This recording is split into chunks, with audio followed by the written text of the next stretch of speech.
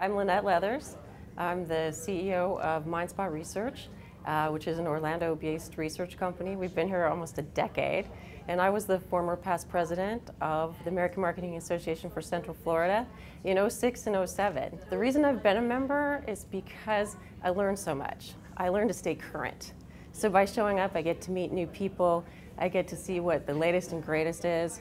I get to learn about what's happening with social media and things I might not necessarily be exposed to on a daily basis, but by coming here and to the events, I am. I joined the American Marketing Association of Central Florida when I first relocated to Orlando. When I moved here, I didn't know anyone, and I didn't have that solid network I had in the past. So one of the first things I did is look for the local chapter.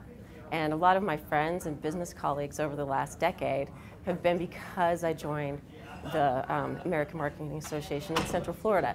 The great thing about it is it's portable, and that's really important in a place like Orlando because you have a very transient population. And so you can just drop into the organization, have an instant network, even if you're only going to be here for a few years. It's like you've been here for 10.